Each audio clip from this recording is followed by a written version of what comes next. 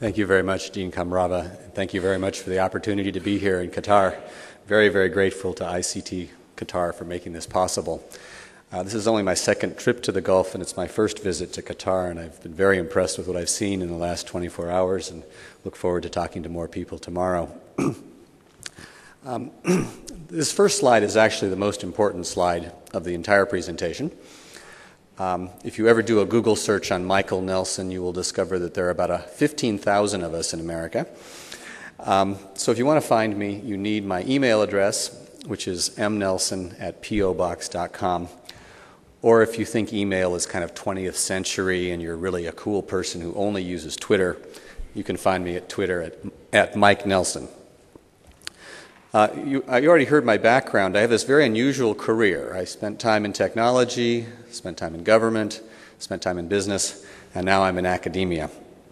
And I think I found the perfect spot for myself because I work in the Communications, Culture, and Technology program, which tries to bring all those pieces together: business, culture, technology. The one thing that wasn't mentioned in the introduction is that I had the chance to work with the Obama campaign on technology issues and was a speaker for the campaign and helped develop some of our policy positions. So I also, in addition to doing policy and business, do a little bit of politics.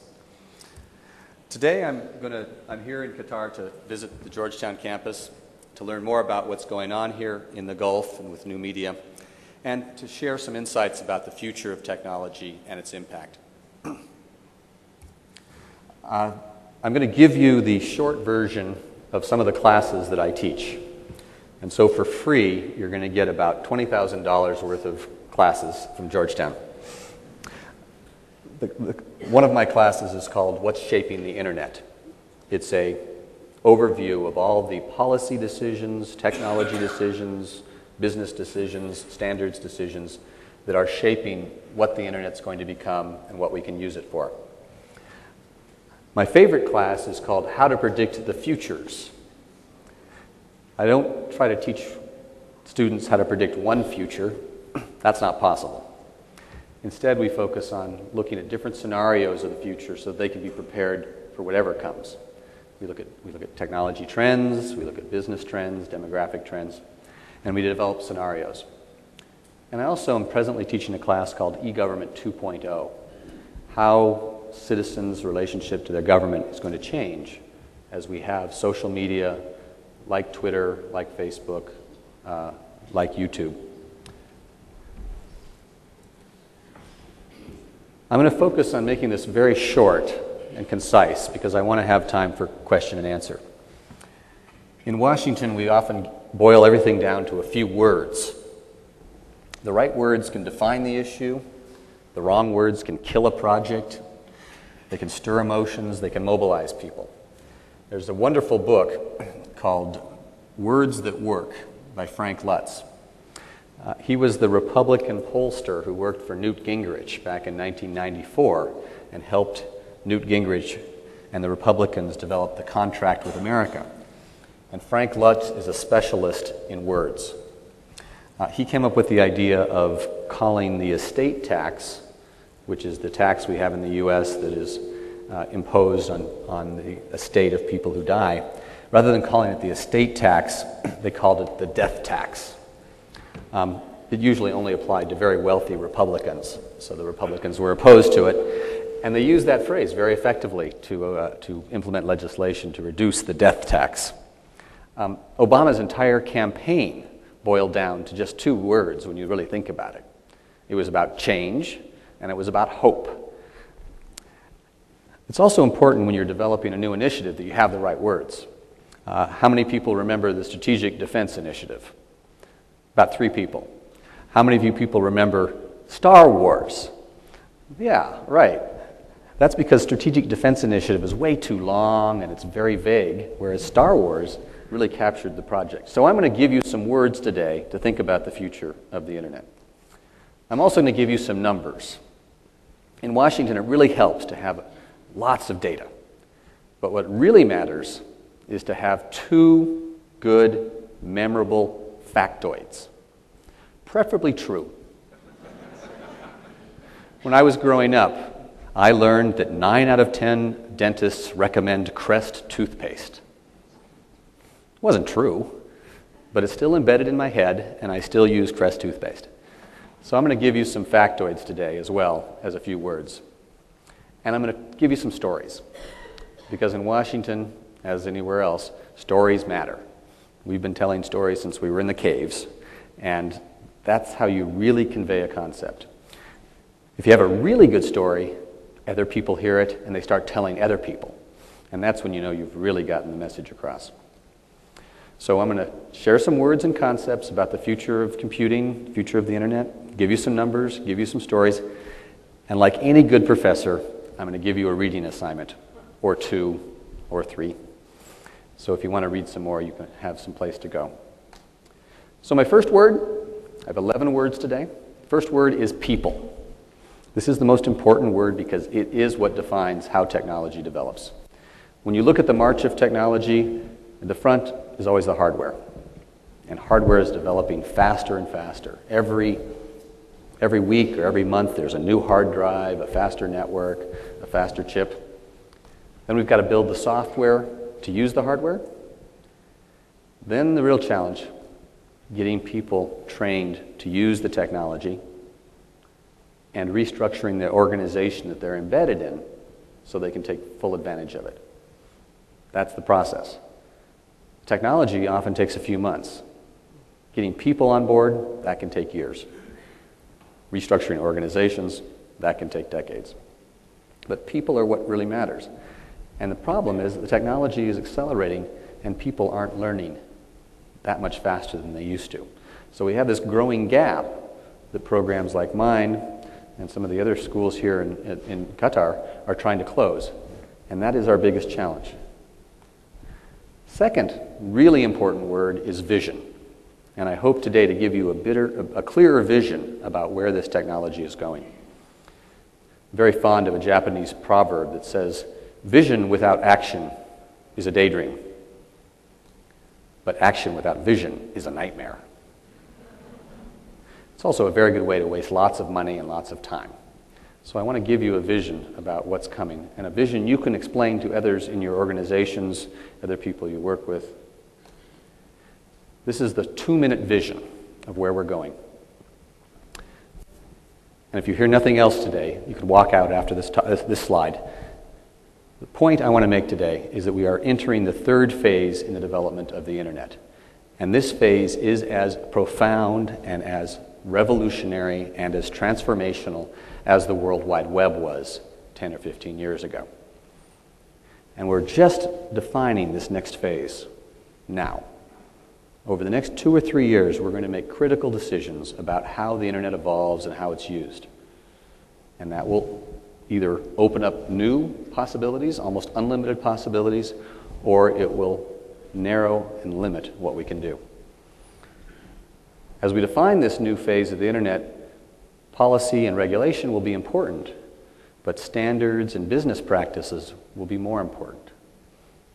So what your organizations decide to buy, what you decide to do with this technology, what you demand of vendors and network providers is really going to help shape this future. And the factoid that's most important to remember is we are still in early days. One way to think of the internet is as an unruly adolescent. I have a 12-year-old daughter who is 2 months away from turning into a teenager. That's how you should think of the internet. Her whole future is ahead of her. She's still trying to define what she becomes in the future. And she has lots of different possibilities. But we don't know where she's going to go. And the internet's like that. It's an adolescent. We're less than 15% of the way through this transformation that's enabled by the internet. The great thing about that factoid is I can prove it to you in at least 5 different ways. You can measure all the people in the world who use the internet. It's only about 15, maybe 20% who use it on a regular basis. You can measure the amount of bandwidth and look at how far that's going to grow. Look at the amount of content, the amount of devices, the number of applications.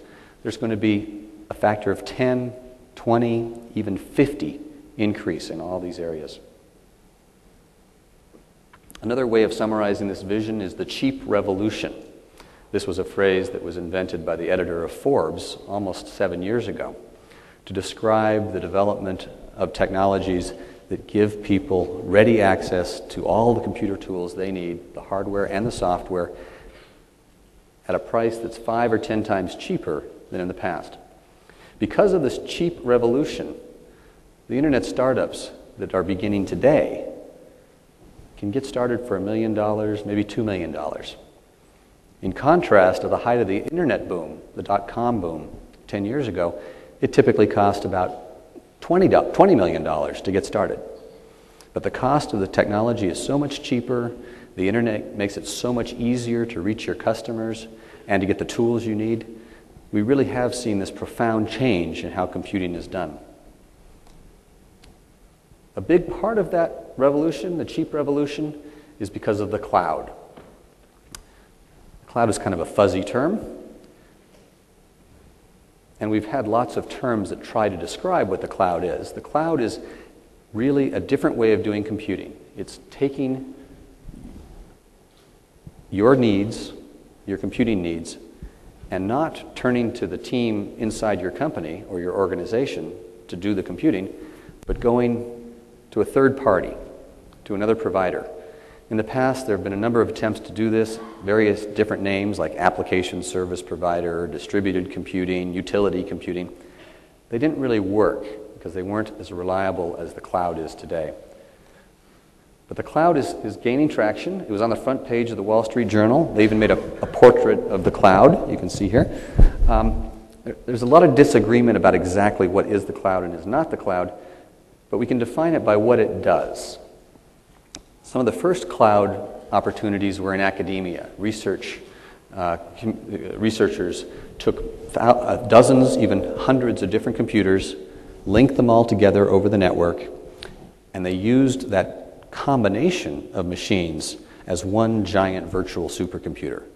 And by doing that, they could provide more power to more people to do more research more quickly and more cheaply. And that really laid the foundation. That demonstrated the power of this kind of combined computing. Amazon and Google and Microsoft are now at the leading edge in the development of cloud computing.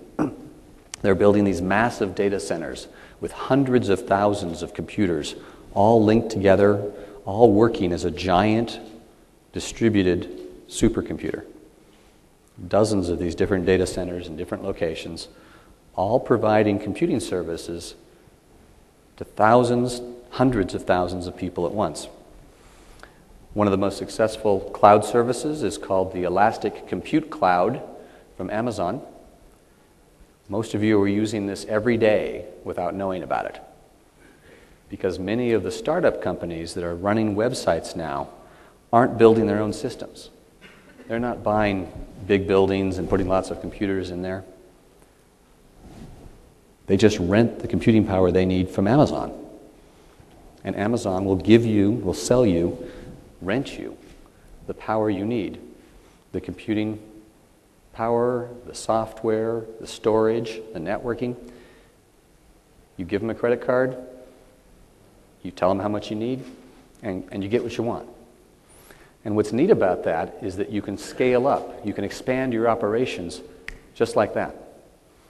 So a company that suddenly discovers it has 100,000 customers when it was expecting 5,000 customers can buy 20 times more computing power just by telling Amazon that's what it wants, or Microsoft, or Google. Anyone in the room who uses Gmail is using cloud computing. Your email is not on your computer. It's sitting in a Google data center. Lots of different services for different applications. One of the early pioneers was Salesforce.com. They allow companies to manage all of the sales leads that their sales force has. And what's really magic about that is no matter where the salesperson is, they can log on to the net and they can report about a contact they had with a prospective customer. They can compare notes with some other salesperson. They can keep track of all the potential business that they're generating. Another really interesting example, the last one on here, is called BOINC, the Berkeley Open Infrastructure for Networked Computing. You could be part of the cloud. You can take the extra capacity on your own computer and plug it into the BOINC cloud and start solving research problems. My laptop, whenever it's on, is helping cure anthrax by doing molecular modeling in its spare time, using the excess capacity to help find if there's a drug that can cure anthrax. This is a great site from Akamai. Akamai is part of a data cloud. They store web pages all around the world to give people easier access to the information they want. And what's important about this figure is that up in the top right corner, it indicates that 2.8 million people are visiting the Akamai cloud every second. And almost 35 million people are visiting the cloud and downloading data every minute. So this huge distributed system, thousands of different storage systems all around the world, all connected together. This is the required reading if you really want to understand the cloud. This is from The Economist magazine from October of 2008, and it's called Let IT Rise. It's all about the cloud, and it's demonstrating what happens in all different sectors, from business to healthcare, to government, education, and how they're using cloud services to better provide the capacity that companies need. Really is the best series of articles I've seen on the topic in non-technical language. Fourth word, game changer. This is a very big deal. This isn't just a nice thing. This is changing fundamentally the way we do computing. This is the third phase of the internet. It's also the third phase of computing. Let me describe that in what I like to use what I call CEO pictures. This is for the non-technical CEO. The first phase of internet computing was all about communicating, just email. The second phase was about content, like web. And the third phase is about tying people and content together to provide new ways of collaborating. There's another great book to read about this transformation. Okay. I'm sorry. Okay. I'm sorry. I hear it coming back so loud. I didn't think it was coming through very well. There's another book called The Big Switch. This is by Nicholas Carr, and he looks at what happened with electric utilities 100 years ago. 100 years ago in America, if you were a factory owner, you had a vice president for electricity. That person was in charge of running the generators that provided the electricity that ran your machinery. You often needed a team of people to support that. And then the electric utilities came in and provided a cheaper, faster, more reliable way to get the electricity you needed, and you could throw away the generators. The same thing is starting to happen with computing, where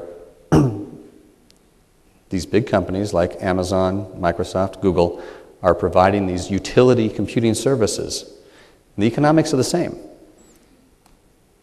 This is a big deal. It's as big as e-business. It's as big as e-commerce. I would like to argue it's as big as the web.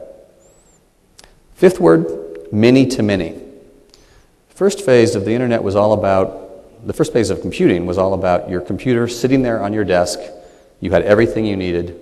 You had your data, you had your application software, you had your computing power. That's what you did. Then you plugged into the web, and that was the next phase. Just a little bit of software, the browser software, gave you access to the whole wide world of data. Millions of websites. Changed everything. In the middle of the 1990s, from 1994 to 1996, the amount of traffic on the internet increased 10 times every year for 2 years. 100-fold in 2 years. Because suddenly everybody was pulling down data from the net. The cloud is this next phase. In this phase, Everything lives in the cloud on someone else's computer. You don't need any software or any data on your own machine, because you can just tap into the data and the application software that resides elsewhere. And what's really important about this is that the data and the application can be combined in new and different ways. The lines that connect the circles is what's really important here. I can take data from one company, combine it with software from another company, store it on a third company's machines. And I can make a new service for me and my customers that meets my unique needs. And I can do it in minutes. Sixth word, things, as in the Internet of Things. It's not just about computers and people anymore. It's about 100 billion devices.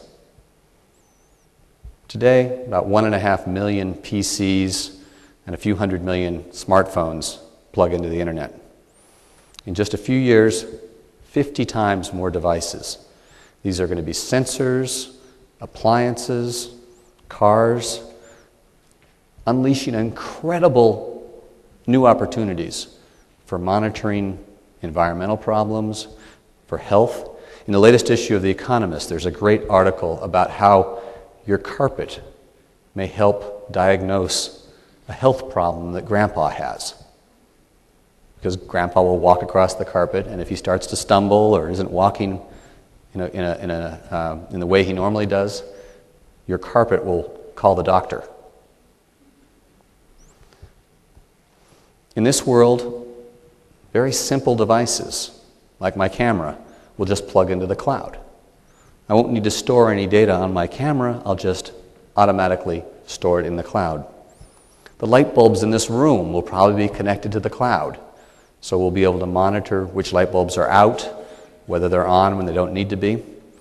Sprinklers in my yard, I'll have moisture sensors in my yard to tell the sprinklers when to go on. Even my dog is going to be hooked into the cloud. You can already buy a dog collar that has a GPS receiver on one side and a Wi-Fi connection on the other for only about $50. And all the computing gets done in the cloud. This is transformational. My former employer, IBM, likes to talk about the smarter planet. I like to talk about fairy tales. When I read my daughter fairy tales, everything was magical. You know, the trees could communicate, and the animals could communicate, and the rocks could communicate. That's kind of where we're going. If you go to the Black Forest in Germany, you have wired trees, thousands of trees that are reporting on their stress level. Ecologists, foresters are able to monitor the moisture of the soil, the effect of pollution, by using these very simple devices and plugging into the cloud. This is going to generate a huge increase in the amount of data. And that's going to lead to the Exaflood. This is a phrase that George Gilder came up with to describe this huge increase in the amount of data that will be available on the Internet in the coming months.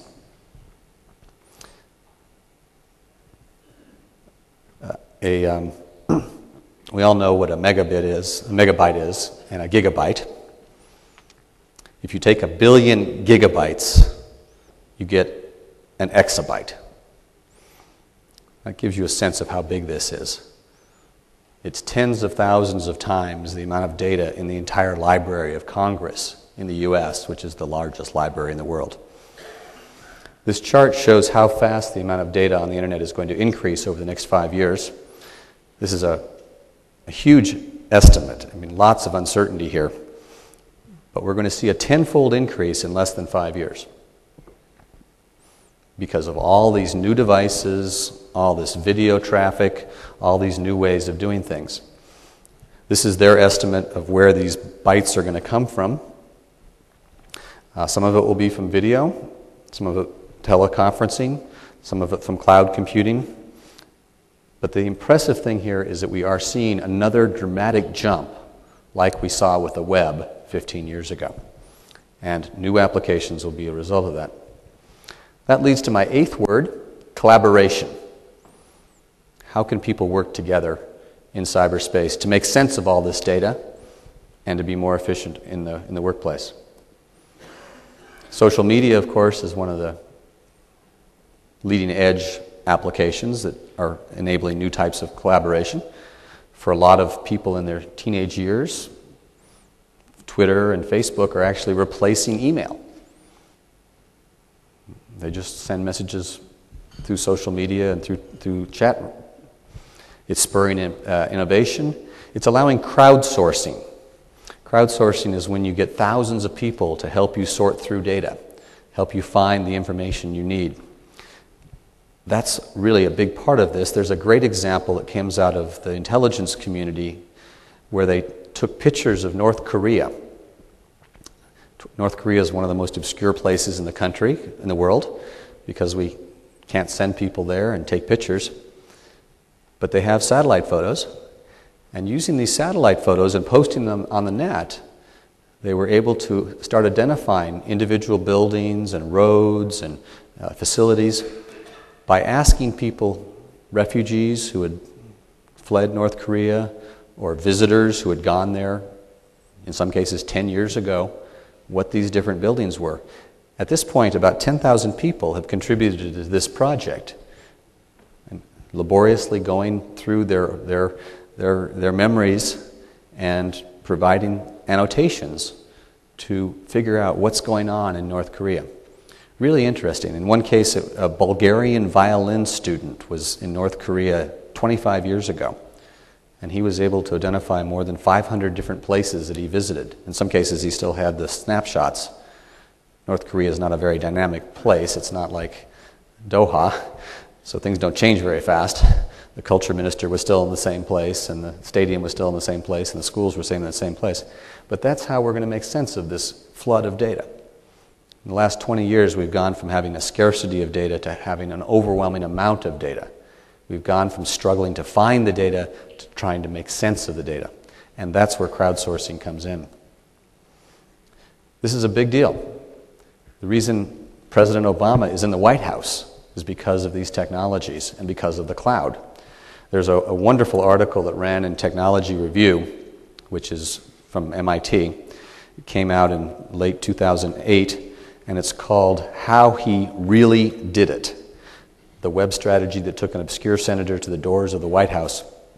They talk about how the campaign used social media to mobilize hundreds of thousands of people, to get them involved in the campaign, and to get millions of people to give money, often $20, $50 at a time. The real secret, though, was that they worked with the cloud. Rather than giving all their volunteers laptops and installing software on the laptop, they told all the people who wanted to help the campaign, here's your password, get on the web, go to this website, and once they logged on, they could be part of the campaign. They could contribute, they could organize events, they could get the information they needed to effectively campaign for Barack Obama. Obama's real secret, though, was changing the organization so he could take advantage of it. This really is the contrast between the McCain campaign on the left and the Obama campaign on the right. McCain learned how to manage as a naval officer in the late 60s, early 70s. And in that world, the information flows up the hierarchy and the orders come down. So the thin arrows are an indication of the orders, the very small amount of information that kind of trickles down from the top. And anybody in that kind of organization has to make sure that their boss's boss knows what they're doing before they do it. Obama learned to do things in Chicago as a community organizer, where he had hundreds of volunteers, mostly unpaid, and he had to motivate them. He had to get them involved. That's the model he used for management, and it was exactly the right model to use for social media and the cloud. Because in that model, you want to flood everyone in the organization with information. You want to be sharing information. You want to be coordinating. When somebody over in Utah has a good idea, you want to be able to share that with New Hampshire. That's the secret of that campaign. The other secret, of course, was he had a lot more people involved because it was so much easier to get people engaged. That's what the dots on the far right are. Okay, ninth word, consumerization. This is the trend we see now, where people are bringing into the workplace incredibly sophisticated tools and software applications that they use at home or they use in their spare time. Doug Neal, who is with the company CSC, defined this term and has written a couple of very good reports on this phenomenon. And it's driving development of these tools in many workplaces and in many governments. Employees are demanding that they be able to use Facebook, LinkedIn, YouTube, Google applications in the workplace because that's what they want to use and that's the best way they can get their job done. This is driving chief information officers crazy, but the smart ones are encouraging this trend and allowing these tools to come into the workplace so that employees can work together with each other, work together with customers, work together with governments and partners all around the world. The other reason this is happening is because we're all starting to blend work and home. A lot of us have kids. Trying to balance work schedule and family schedule is not always easy. With the cloud and with these applications, I can work from anywhere. And that gives me the flexibility to be with my daughter when I need to be and do my work.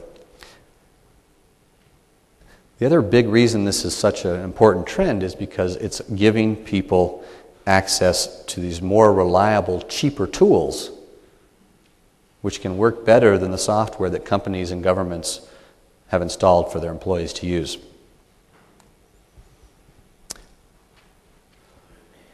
Tenth word is predictions. And I'm going to give you a few more factoids here. In the States, we talk about big, hairy, audacious predictions. And this is a very big, hairy prediction. Within 5 years, 80% of all computing and storage done worldwide could happen in the cloud. 80%. Storage, computing. I will, however, correct that and say it'll probably take 10 years. The technology is here, and the economic drivers are here. But it probably will take a little longer. But that's still a tectonic shift. Completely different way of doing computing in all different aspects of our life.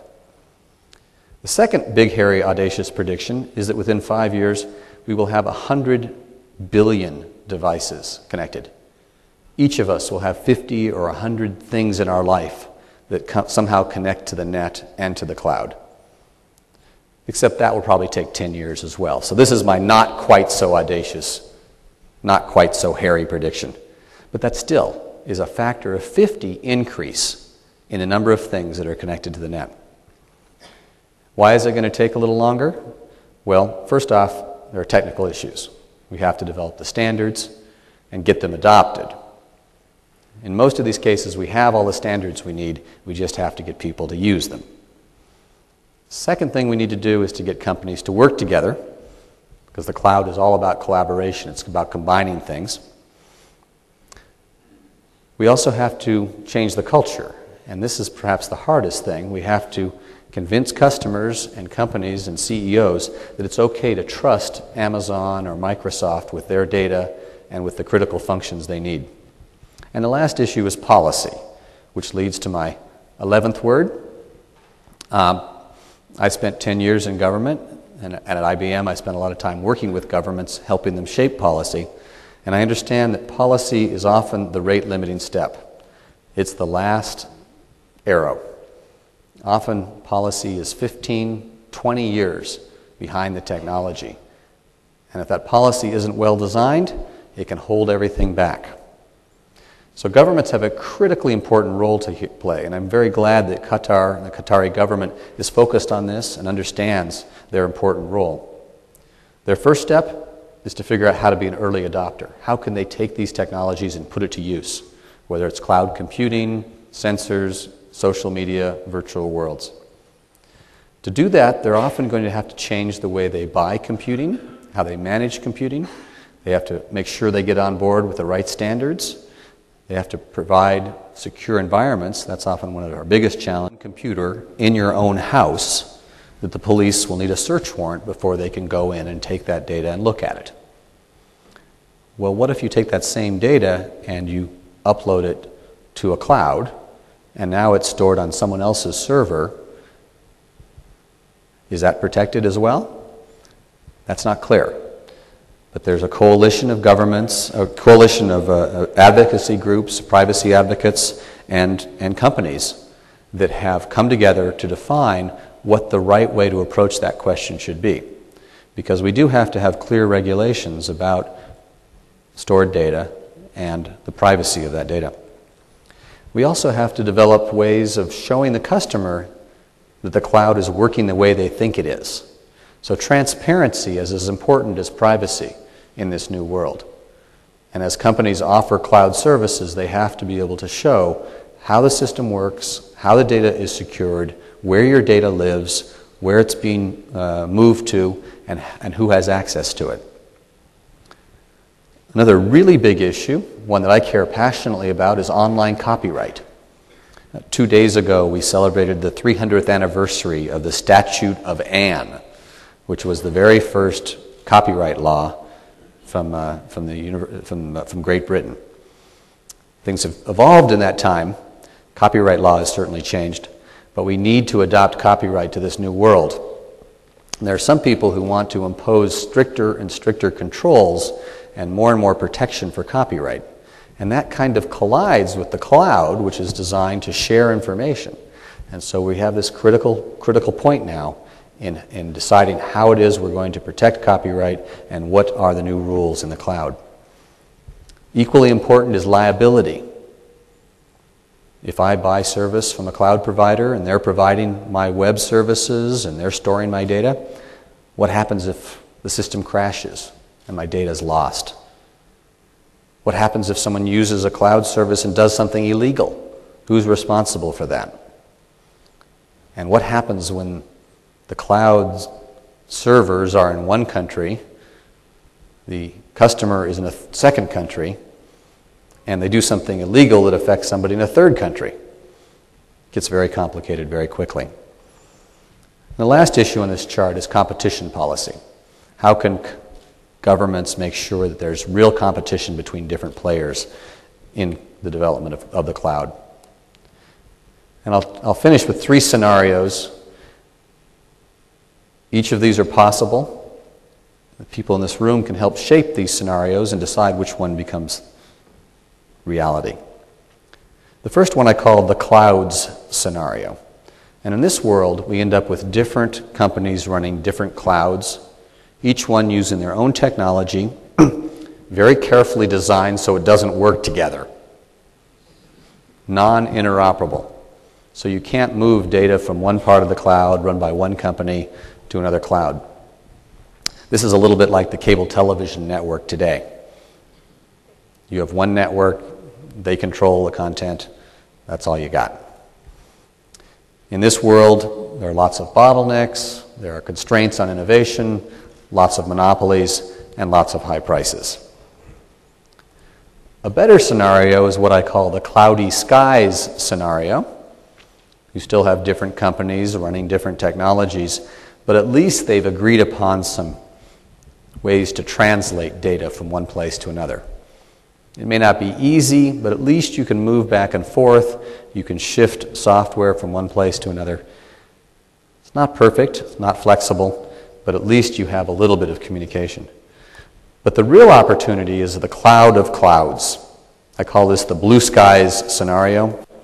It's where you have thousands of different clouds run by thousands of different organizations, all using common standards that can tie the whole thing together. This is what we did for the internet.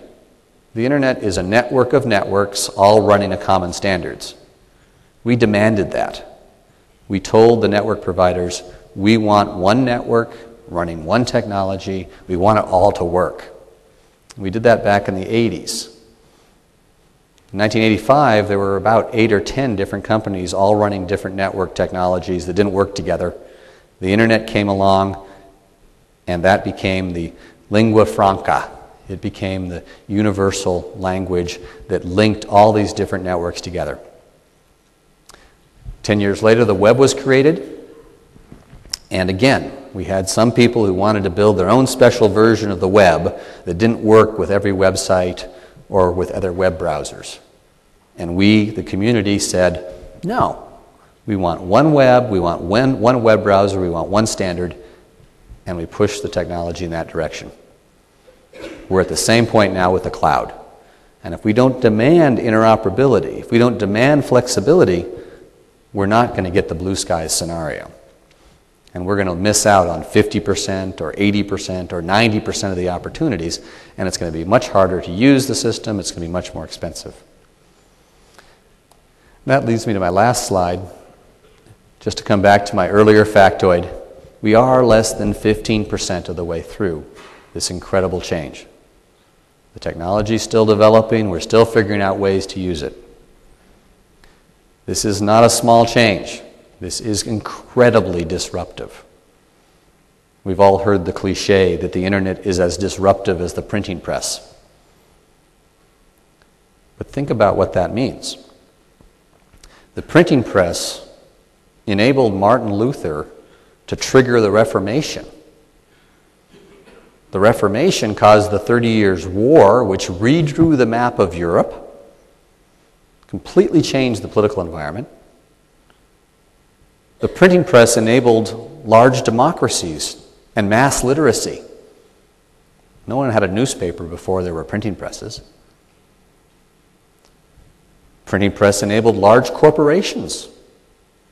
All of that was possible because the printing press cut the cost of sharing information by 99%.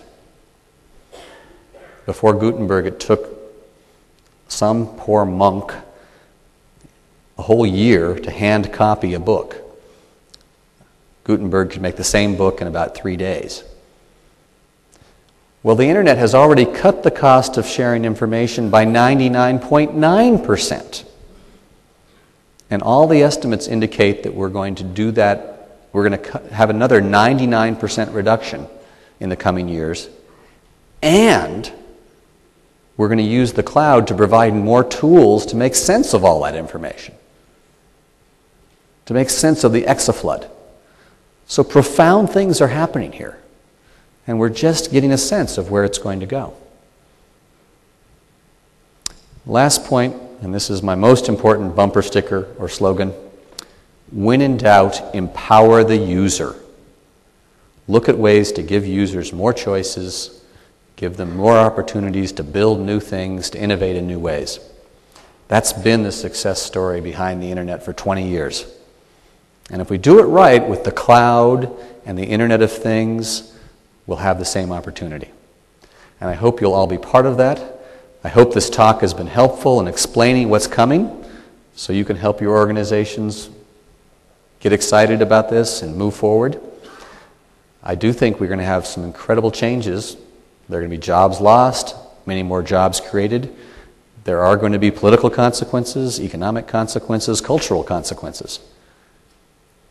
And it's an incredibly exciting time to be in this field. And I'm so glad you're all here tonight, and I look forward to answering any questions you might have about what's coming, what's next, and what the impact of the next generation of the internet will be. Thank you very much.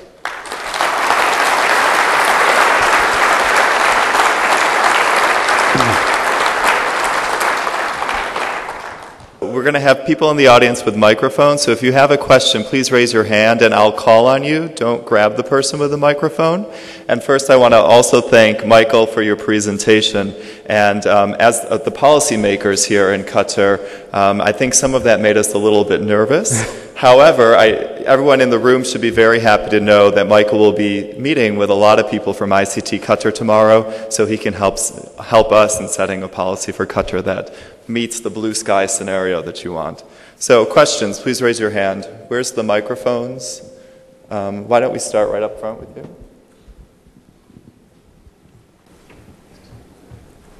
Thank you very much. My name is Mahendra Shah from the Qatar National Food Security Program. Thank you for a very comprehensive presentation. I want to pick your last words, empower the user. So what is the future of internet in a world that is global? 75% of the world does not have access to internet. We talk about internet access being a universal human right. Governments, and I think we have a responsibility. You gave an example of North Korea. You know, the same example can be put on environment, on climate change, on degradation. And those are the issues where we have the knowledge. We do not have the commitment. We do not have the vision. We put in actions without the vision. And I think this is where we need the lead nations. The lead nations who have... Could you ask a question? So what can you recommend in this global sense? Well, one of the organizations I work with very closely is the Internet Society. It's a group of about 50,000 internet professionals all around the world, more than 100 different countries, all trying to grow the internet. Our motto, our vision, is the internet is for everyone.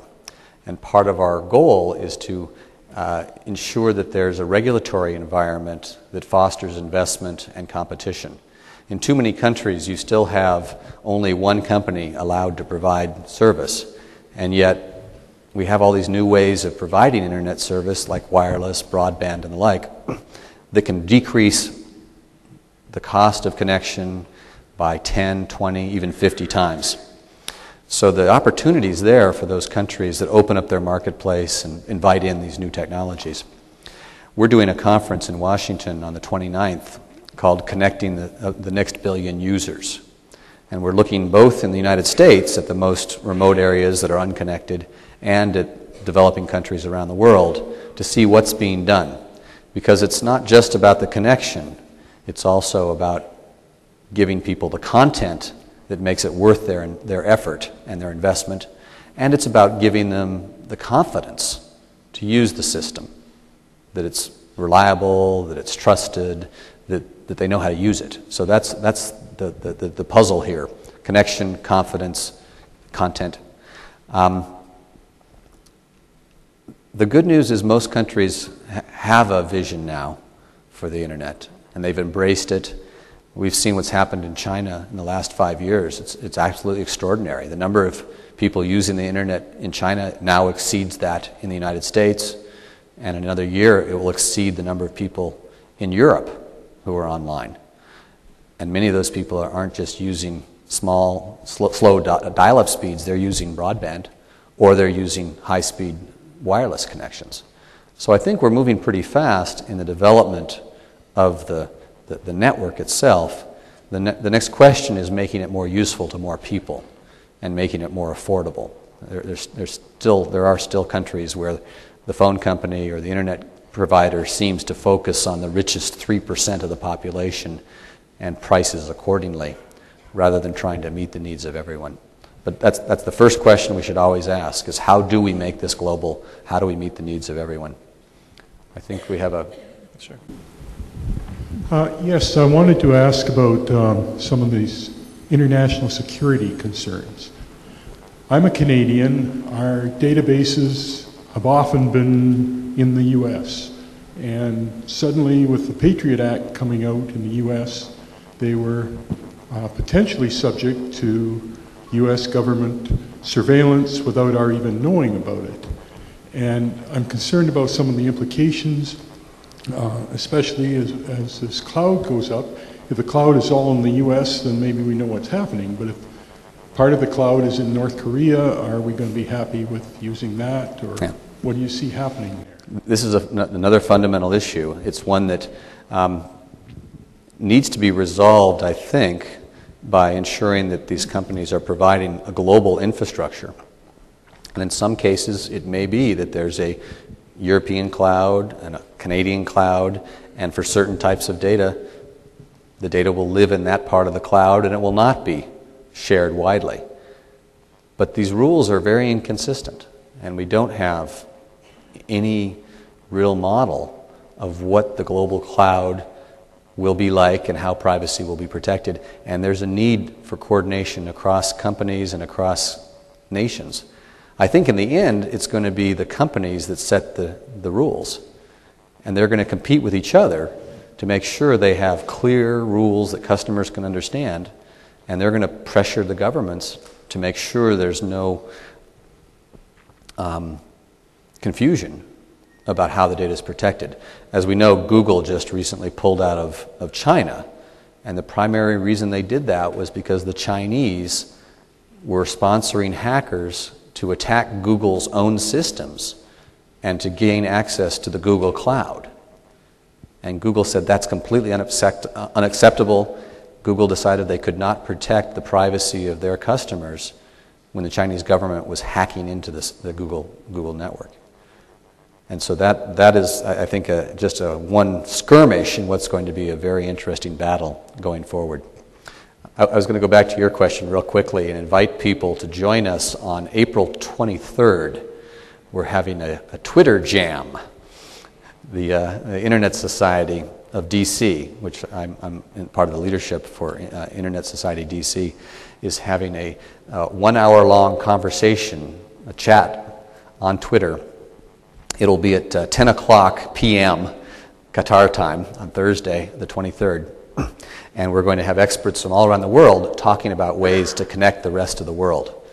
So if you look for the hashtag, if you just hash ISOCDC, you'll find that we're having a very lively conversation. And this week, on Thursday, we're having one on Collaboration 2020. Same time, 10 o'clock on Thursday evening, same hashtag. This is part of a conference we're doing at Georgetown on the crowd and the cloud, innovation in cyberspace. And again, we'll have experts in collaboration technology from many different countries as part of that. And we'll try to put that on the ictQATAR website so you can get the information on that as well. Other questions? Well, I'll go to right here, this gentleman in the front. Thanks, Professor. So you mentioned you refer only to 3 landmark incidents in the States, electing President Obama, Star Wars, but you shrugged off 2 important incidents. The first in Iran, empowered by Twitter. The second in Egypt, when 6 April movement were totally crushed by the Egyptian forces from 2 or 3 days. My question now, in the future, do you expect that internet will change corrupted and totalitarian regimes in democratic and transparent? Thank you.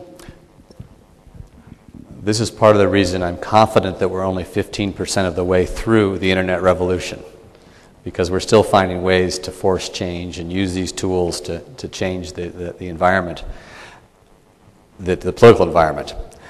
Iran is a fascinating example, and people think that, well, the Twitter revolution in Iran failed because the regime is still there. But it hasn't failed. The people who were using Twitter managed to get their message out to the world, just as the monks in Burma were able to put out the YouTube videos. They've used this technology very effectively to change the whole global perception of the regime. And I think we're also starting to see local organizing. That's actually probably going to be the more interesting and effective use of this technology. We tend to look at these situations and say, oh, well, it's a global media market. It's all about putting out YouTube videos in the media. No, often it's about doing things at the local level and changing the local politics and building up from there. That's what's happening in China. Again, we tend to focus on what the national government's doing, but at the local level, local bloggers, people using Twitter and chat, are able to highlight the actions of corrupt officials. In some cases, they're able to get them thrown out of office. They're actually starting from the bottom up. And I think that's how we need to think about this. It's really going to happen 100 people, 1,000 people, 100,000 people at a time. It's not going to be a revolution that starts from the top. And in 15, 20 years, or maybe even 10 years, I'm going to come back here and we're going to have a great discussion about what's happened. Because we are going to see more change. In the next 10 years, we're going to see more political change than we've seen in 50 years. There's a great new book out called Rebooting America. and I urge you all to read this if you want to understand the impact.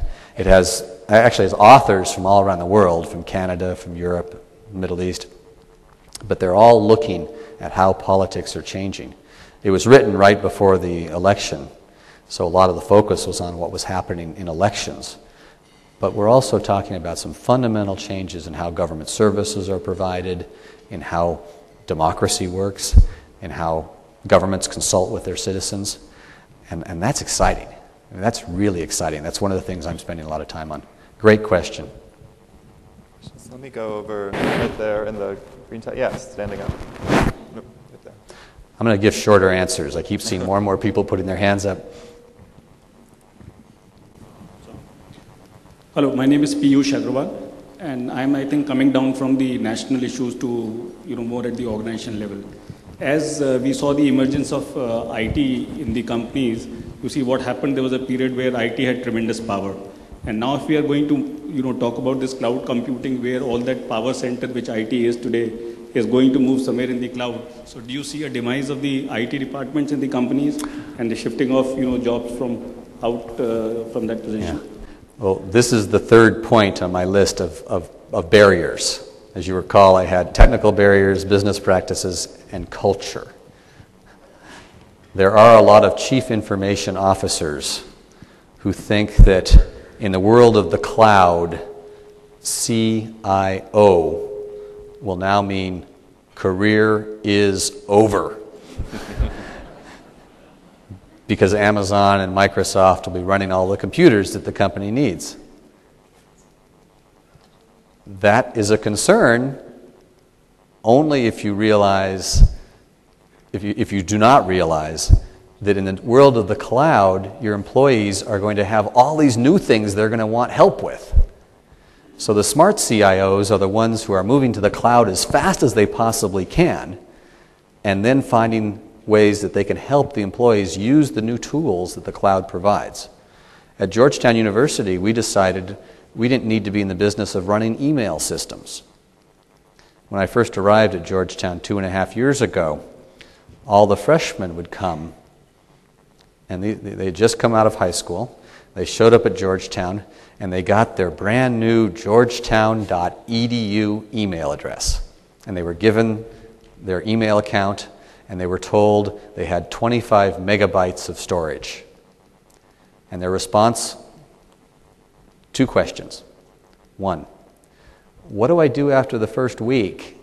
And the second question was, how do I forward my email to my Gmail account? And we decided that was a good model for us, so we hired Google to run all of our email for all of our students. But that doesn't mean the CIO's job goes away. The CIO still has to know how to use the cloud. It has to develop the new tools to use in the cloud. It's just a totally different job. It means a lot of retraining, though, and it is a big challenge. And we do see in many companies the CIO first reaction, oh no, can't do the cloud. That's no good. The good news is that in many companies, the chief financial officer looks at the numbers and says, we can do computing for 20% the cost that we're spending now. And the CFO is usually more powerful than the CIO. And the CFO makes a good argument to the CEO, who tells the CIO that they're moving to the cloud. I'm Steve from PJ Media, who are my friends from Vodafone and I Love Qatar. I'd love to hear more of a direct vision of your steer. Let's presume you were E-President-elect 3 months' time. What would be your top 3 manifesto? Only 3. I think the first thing I would do as a government is to make more content available. And this is something that the Obama administration, a number of other governments around the world have realized.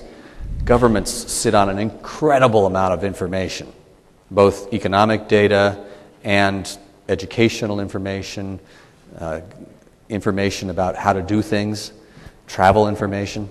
So I think that's the first step, is make more services available. In Washington, D.C., which for many years was one of the most incompetently run city governments in America, the CIO a couple of years ago helped reinvent the city government. And what he did was he took all the data that they had, crime statistics, bus schedules, information on traffic, and he made it all available online in an easy-to-use format and challenged people to come and find ways to use the data. So that's an example. It's called Apps for Democracy. The second thing I think is really important here is to push for the open standards and open technologies. Push for the blue sky scenario. Make sure the pieces fit together. In most countries, the government is the largest purchaser of information and communication services, so they can influence the market and push the market to openness, making sure the pieces of the cloud fit together. And the last thing is in the area of security. Governments have a lot of interest in providing for secure communications and making sure that the cloud is secure. I think they can drive research in the area of computer security and network security, and they can also be a very smart purchaser of secure services and help force that. One thing we did in the States was pass laws that said if data was lost on the internet, then the company who lost the data had to notify the owners of the data that their credit card number or other personal information may have been compromised. That was an incredibly important step in providing more transparency, and it also motivated companies to do a better job of protecting their data. So that's an example of how you can push for better security. But that would be the first three things on my list. I've got another hour-long lecture I can give to answer your question in more detail. Okay? Other questions in the back? Hi, I'm from Cornell Medical College, and considering the research data or sensitive data that turns into value of intellectual property and the way we can utilize the cloud computing versus cloud computing for collaboration, common information, and just generic issues. Now, is there going to be kind of international legalization or law that charges or accuse whomever tends to leak information or tends of steal information of such related sensitive data worldwide that can charge them or bring them to court or something like that? Well, I think there's two questions there. One is the question of online copyright and how will we protect copyrighted content in the world of the cloud. I personally think that copyrighted content is going to be much less important in the future. It's already less important. People are spending more and more of their time reading what their friends and neighbors and colleagues write on Facebook, which is copyrighted but not protected, than they are watching television. And we're sharing all this content on YouTube that is made available for free. So I do think there's going to be a shift away from copyrighted material. There'll always be copyrighted content, but we won't spend all of our time watching it. I also think a lot of people are starting to realize there's a lot of benefit in giving away content, even if it is copyrighted, and sharing it in ways that stimulate other new business opportunities. So the rock bands in the United States give away their music and sell the t-shirt and sell the concert ticket. But the other question you have is about confidentiality and protecting the material. I actually think the cloud will be more secure than the systems we have today. That doesn't sound logical. How can that be logical if the same data is going to be in the cloud and it might be stored in 5 different places? Isn't that going to be less secure? And the answer is no, if the cloud is designed properly. And the cloud is being designed by the best engineers in the world. Very highly paid, very well compensated engineers who are going to build a much better system than the information technology team at some small company that isn't in the high-tech sector and doesn't pay its staff very well. So I think we have a chance to move to a better system, with built-in protections, layers of protection that will actually give us more confidence that our data is being treated the way it needs to be. But essential question. I'm glad you asked that. As you said at the beginning, that technology is Please, moving faster than we expect. So what if in 5 years from now, somebody come with another idea which makes cloud computing something old? What if this scenario happens, and what do you think that new technology would be? I've speculated about this a lot, and I tend to look at the big trends. And I had the slide that showed communication one way, content one to many, and then collaboration, many to many. I think the next phase is probably community. It's different groups able to have a really strong emotional bond in cyberspace. And we're just starting to see that today. Today, it's still about moving content and information back and forth. But in a few cases, you can actually have an emotional bond, not quite as strong as you do face-to-face over the dining room table, but you can actually get close enough to somebody to really feel that they're part of your community. And I think that could be what the next killer application of cyberspace is. Well, I think it would be through things like virtual worlds, and there's a term I like called second Earth, and this is where not only are you building simulations of a fantasy world, you're taking data from the real world and incorporating it into a simulation, a model, and so you can see the traffic in your city, and you can take your cartoon character and walk down the street and see things the way they really are, and start interacting with other people and seeing their real face in real time and hearing their voice. That's going to be an amazing new opportunity to sell things, but it's also going to be an amazing new opportunity for education, new government services.